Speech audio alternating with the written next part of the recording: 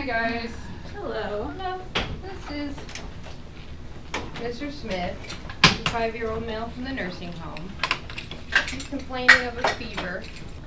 We'll be taking care of you here Good. in the ED. How are you feeling right now? Okay, I had a fever. I'm kind of, hot. Sure. Having any pain anywhere? No? No? Okay.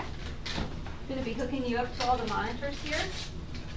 How about any other symptoms? Any weakness, numbness, tingling, trouble breathing, anything like that? No. No? Okay. All right, very good. You said this started this morning?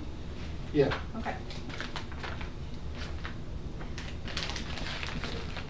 Oh. Okay. Hi, Mr. Smith. Hi. I'm Dr. Barker. I'll be taking care of you today with Sam and Tammy. Okay. Real tight band. Nice to meet you. Nice to meet you. Sorry under these circumstances. Let me wash my hands over here. So I understand you've got a fever? Yes. All right. And how long has that been going on? Just today. And they say you've got a catheter as well? Yes. All right. How long have you had this? Ever since I injured myself 5 years ago. Okay. Sorry to hear that. I'll put this down for you. How's the output been? About the same, maybe a little darker. See anything? Well, he's meeting SIRS criteria with the fever, and it sounded like his heart rate was a little fast coming in. Is that right? Yeah, Yeah. right. Yeah, So we're over 90. So he meets SIRS criteria, so we need to do the full septic workup. So let's just stick him for blood. You think you're sick for Yeah, and blood? they Okay. get fluids at least started. I mean, his Okay. blood pressure's 130/70. Blood pressure is good for now. Okay. Start the fluids through here. Maybe that'll help us get an IV stick. Okay. All right, that sounds good. Sit up a little bit more. Hey, do you have a wound back here? No. Okay.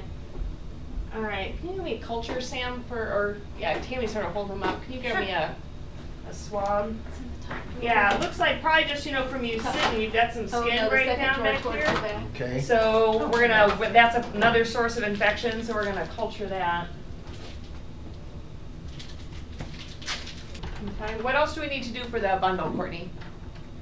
So looking in the record, it looks like we're on track for the bundle as long as the antibiotics are in within the first 3 hours. Okay. And the fluids, he's 100 kilos, so we'll need a full 3 liters Okay.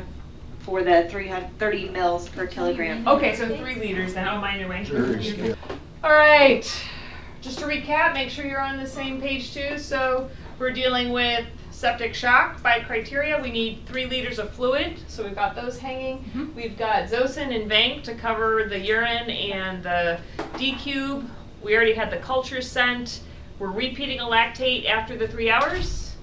Or not 3 hours, 3 liters of fluid. Okay. Hopefully it won't be 3 hours.